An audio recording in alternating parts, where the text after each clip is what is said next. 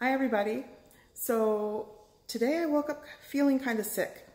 I took an allergy pill and that actually helped. But I'm gonna make some soup. I'm gonna do a Mexican style chicken soup, caldo de pollo. I have done this before.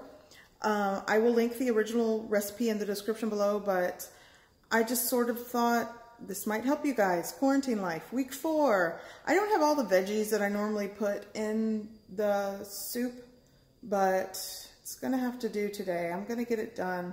I'm not feeling well. I don't want to be sick, especially right now, so I'm gonna do the best I can with what I got. Here we go.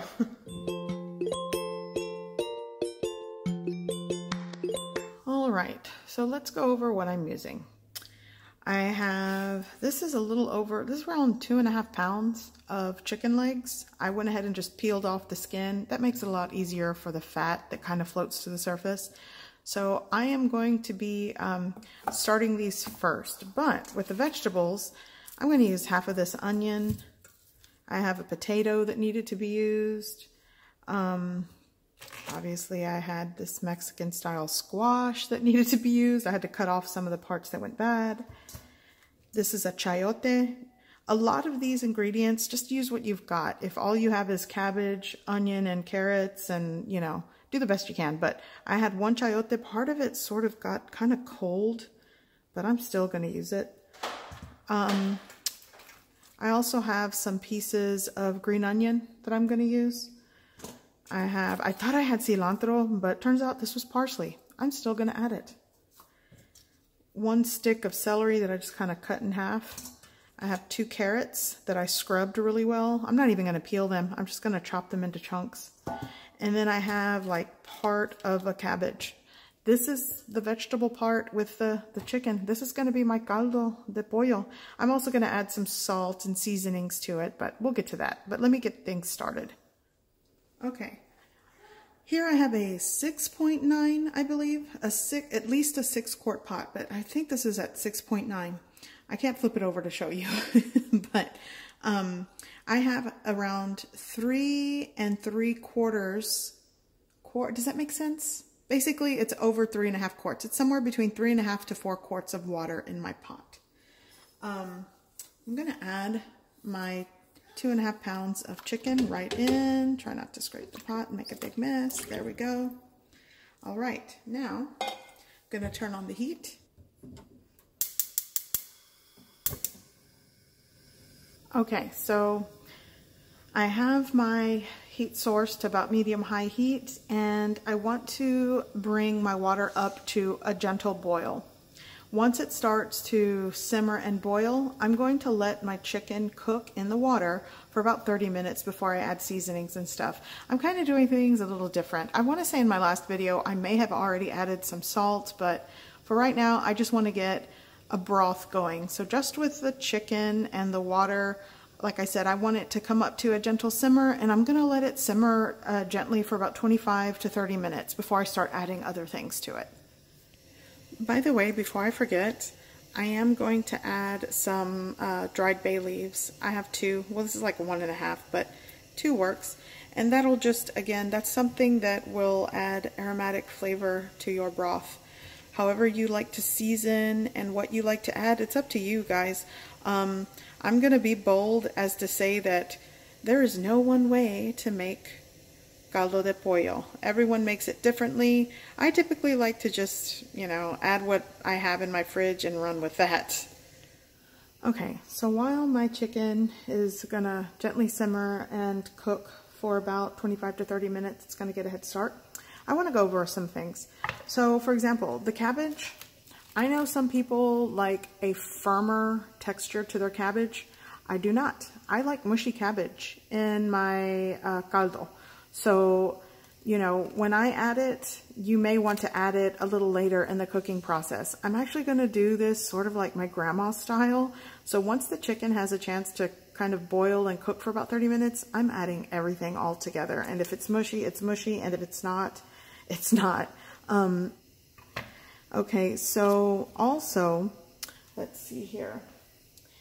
Now, this chayote squash, it's a variation of squash.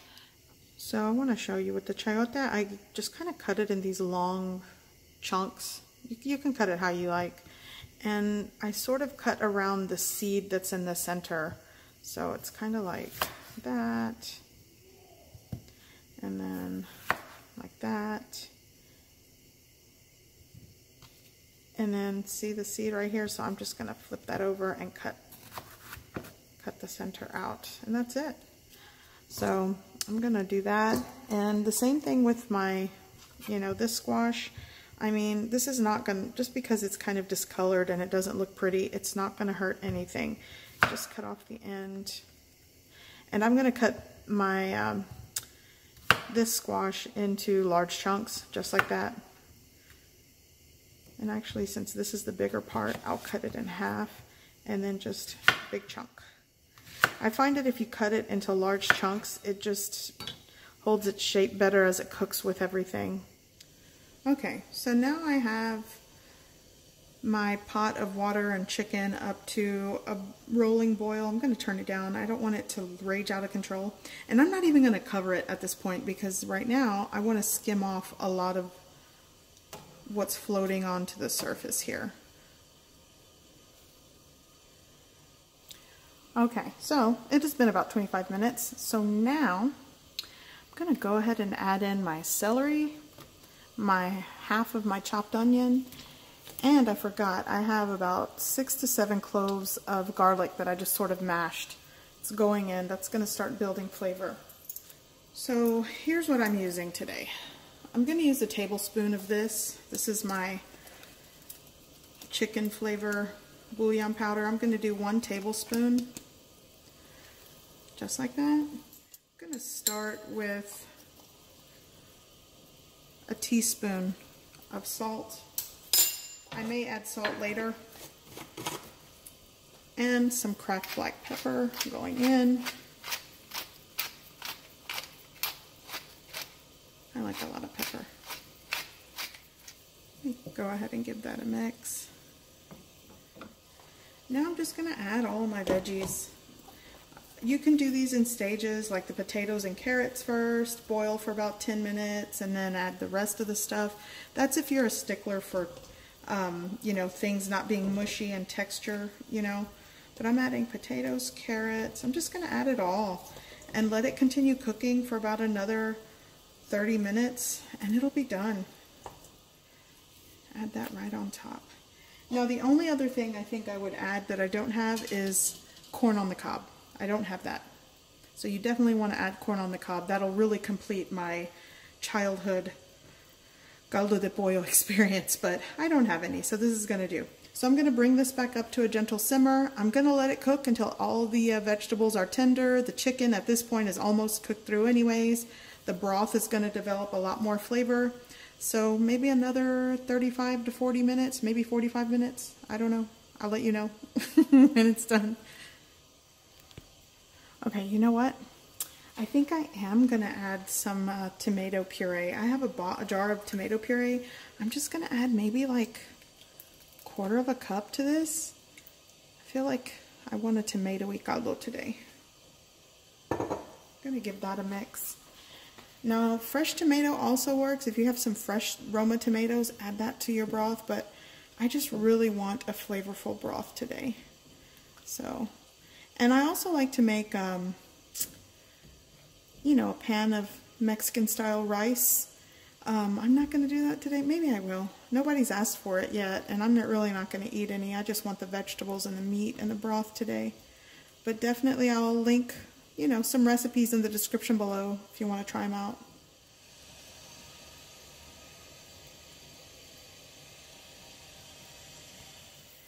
Here we go.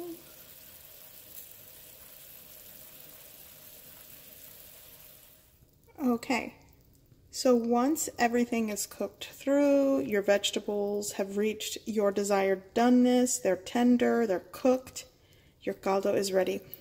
Towards the last 5 to 10 minutes, you'll want to taste it for things like seasoning and salt, and add salt to taste towards the end. But this is seasoned perfect for me, so I'm ready to eat. So now I'm just going to serve myself a bowl in my favorite bowl. How many of you have this bowl in your home?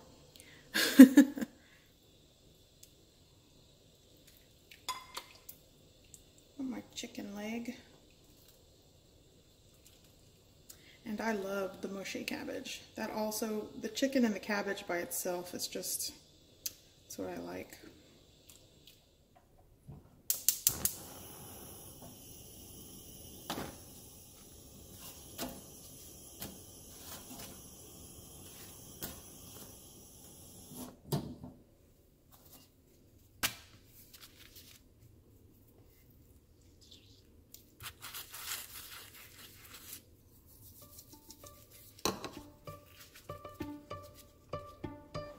So I just have to dig in. How many of you do this? Lime and salt on your corn tortilla and you dip it into the soup. This is where it's at for me.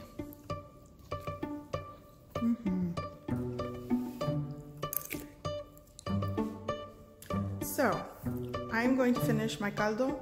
I'm going to rest and relax for the rest of the day. I have the kitchen to clean up. I'll leave it for later. My husband will probably help me.